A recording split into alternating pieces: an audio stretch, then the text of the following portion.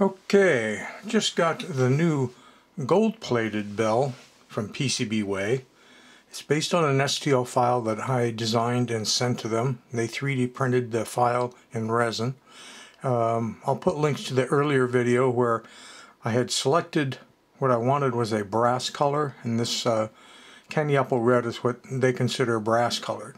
So that wasn't quite right, so went back and told them, well, let's try the gold. That's got to be closer to what I want. And in fact, let's see, let's move this out of the way. This is one that I 3D printed on my Bamboo Labs A1 Mini and smoothed and just spray painted with gold paint, because even brass spray paint doesn't look like brass. It doesn't look candy apple red, but it doesn't look like brass. So this is what I made while I was waiting for that one to come, and you can see it's just a mirror finish on the whole thing. Now whatever their process is, they aren't able to mask off areas. I'd asked if they could mask off the inside, or especially where the little bearings go on these gears. The outside ones where the bearings get pressed in, I can clean easily, but the inside ones, because of the center post, were a problem. I had ground down the finish on this because this socket's inside another part. So I thought I'd walk you through the steps if you wanted to order something that was in fact plated. Well, we don't really know if it's plated. Let's just start on their web page here. So if you're at their web page, maybe I can get centered a little bit better. Keep the keystoning to a minimum. Okay, let's try that. So on their web page, you've got all the different choices, and oops, didn't mean to hit that. And as you know, you can, based on my videos in the past, and I'll put some links down below, I've done their CNC machining, I've done their 3D printing in metal, I've done their incredible clear plastic 3D printing. I've done a lot of them. I'll put links to some of those things down below. So I'm going to go up here to the CNC 3D printing, and then I can skate right on down to 3D printing.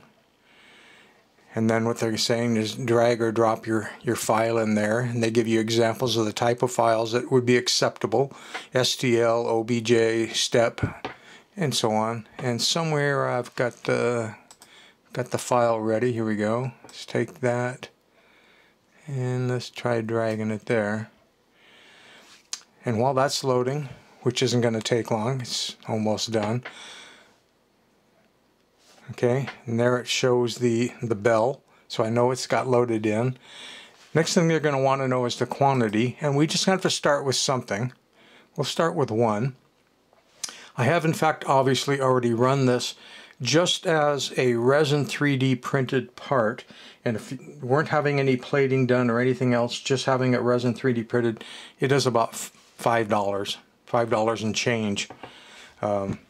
If you have just one of these made plated, just one, you're looking at more like $174. Now if you had up to 10 of them made, the plated ones, then the price then drops down to somewhere around $44, $45 a piece. If you've looked on YouTube or anywhere else on the internet into how they plate non-metallic things, you know, there's so many steps and so many procedures involved, and there's so much handling, that if you're paying someone to do that and not doing it yourself, it becomes quite expensive because it's not a one-step process. So I put the file in. For now, we'll just leave it at 1. Set the millimeters, because that's what my file was in.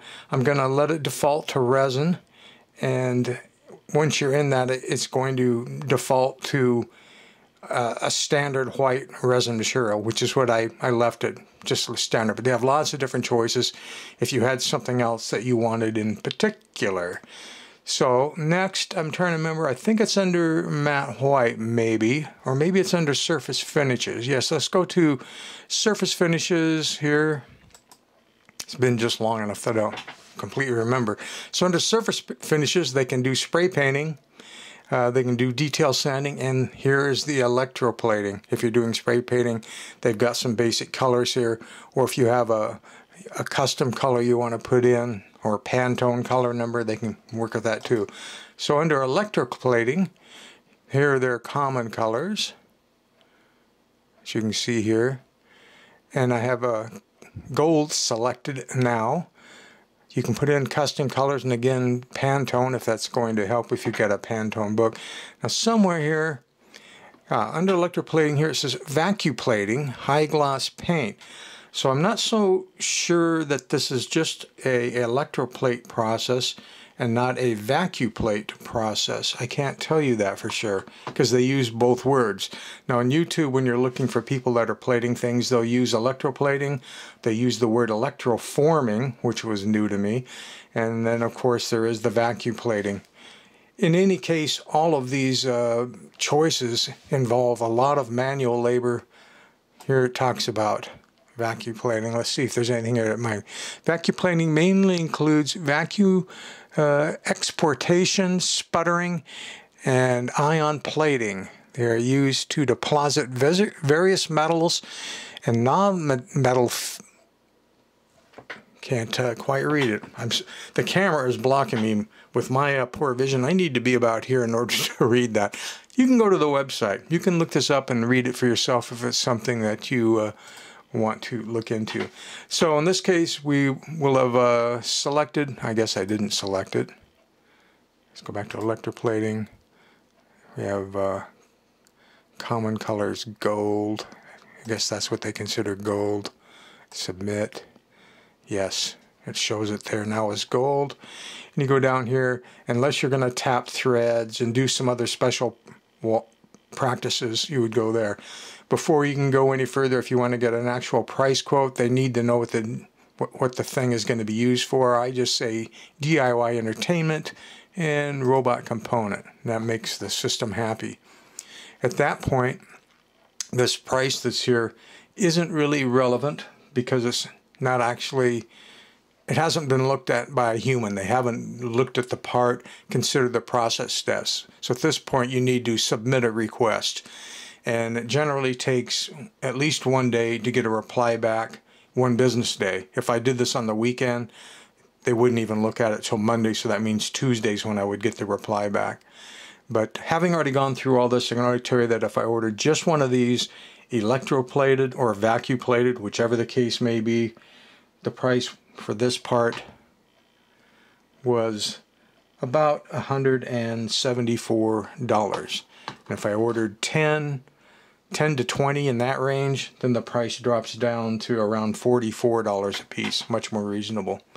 So it's going to really depend on your part, how big it is, what you want done with it. Perhaps if you just want it resin printed on their machine, you're back in the $5 range for something.